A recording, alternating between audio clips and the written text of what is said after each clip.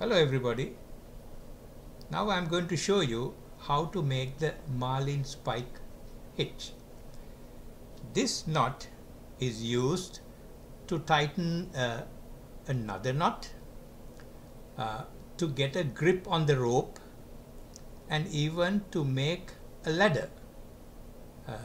So quickly you can make this if you want to make a kind of a Jacob's ladder.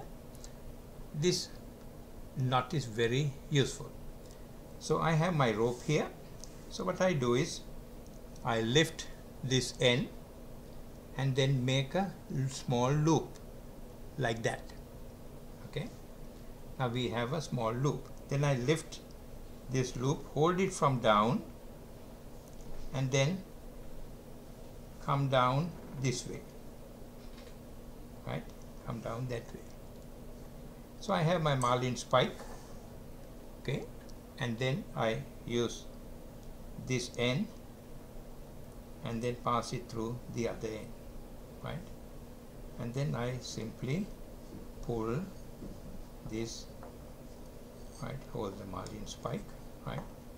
And you can simply pull from both ends, right? So I have passed the first Marline spike, right, through the Marline spike hitch, and then I want, let's say I want to use this to be like a ladder. This is the first rung or the first step. I can use the second step here, right? So what I want to do is make another loop like before, right? So I have a loop, right? Then I lift this loop and put my finger under and then bend it that way, right? Okay, so get my Marline spike and then pass it this way, right? Lift it up, pass it this way and take it out that way, and then I pull from these two ends, right? So pull a little and pull a little on this side. Okay, so and here. So if I want to get a grip to pull on this rope, I can simply lift this and then I can pull, right? So I'm really pulling now. That's really giving the tension, and it's very easy.